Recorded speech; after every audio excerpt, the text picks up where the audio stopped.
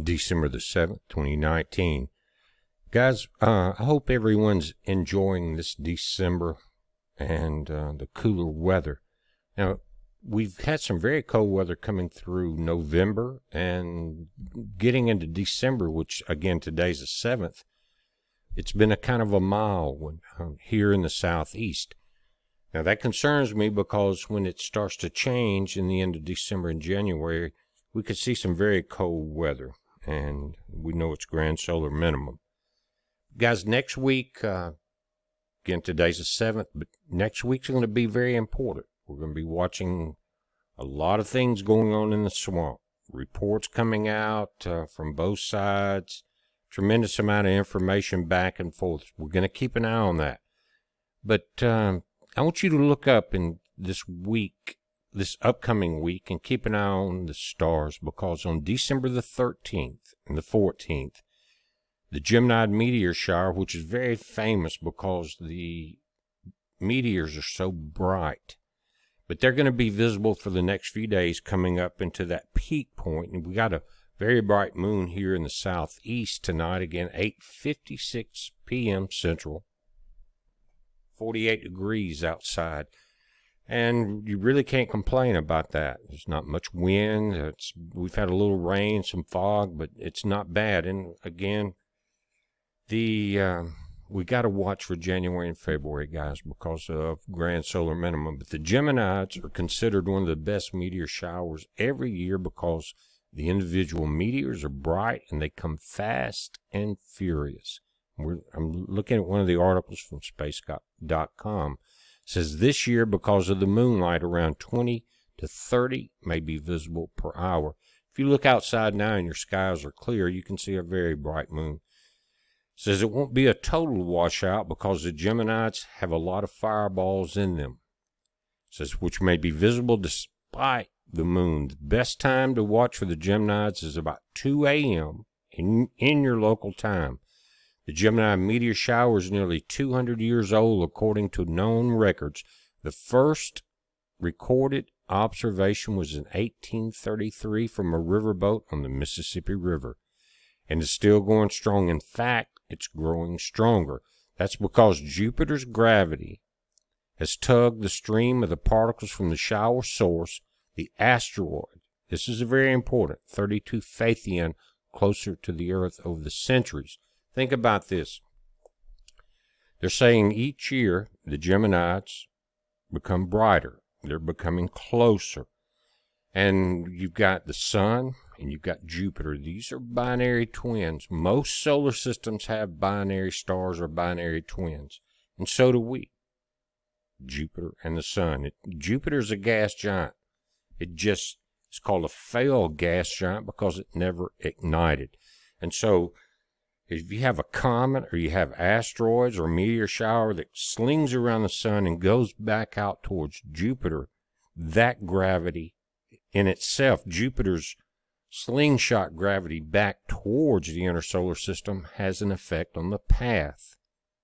And guys, it's just something to think about because we're watching a lot of things, but just coming up in the next 5 days will be the peak. But if you've got clear skies, and again, around 2 a.m. your time, check this out. Now, if you go to space.com, this is a link to Sky and Telescope, and it's showing you a chart. It says December the 13th around 9 p.m. Not bad. Looking east, that's where the sun comes up. You've got the radiant coming out of Gemini, okay? To the top left, you've got Orion. To the right, you've got Procyon and Sirius to your bottom right. But again, looking east, 9 p.m. local time, you're going to start seeing these Gemini meteors coming from this direction. Again, they don't come from the constellation Gemini. They appear to come from that. But this is Phaethon, and it's called the Rock Comet. The meteors tend to peak around 2 a.m. your local time, wherever you are observing from, but can be seen as early, again, going back to 9 to 10 p.m. The Geminids, as their name implies, appear to emanate from the bright constellation Gemini, also known as the twins. To find Gemini in the northern hemisphere, which we are at, look into the southwestern sky for the constellation Orion, which is easy to spot by the 3 stars in the Hunter's Belt. Then look just up and to the left. You're going back now to the east of Orion to see Gemini, high in the southwestern sky. In the southern hemisphere, Gemini appears to be to the lower right of Orion, and both will hang into the northwestern sky. This is for folks all across this side of the planet. Although the meteors will appear to stream from Gemini, they can appear all across the sky. For best results, you should look slightly away from Gemini so that you can see the meteors with longer tails as they streak by. Staring directly at Gemini will just show you the meteors that don't travel very far. In other words, look away. You understand what they're talking about, and use your peripheral vision to catch this. But guys, each year they're becoming brighter, stronger, more intense because of the effect of Jupiter's gravity. Again, the Geminids are associated with the near-Earth object 3200 Phaethon, an asteroid that may have undergone a collision with another object in the distant past to produce the stream of particles that Earth runs into, creating this meteor shower. The asteroid orbits the Sun every 1.4 years. It occasionally comes close to the Earth at a safe distance and also passes very close to the Sun inside of Mercury's orbit and only 0.15 astronomical units from the Sun. Guys, 1 AU is 93 million miles, and that's the average distance between the Earth and the Sun. Rocks in space that are about to collide with Earth's atmosphere are called meteoroids.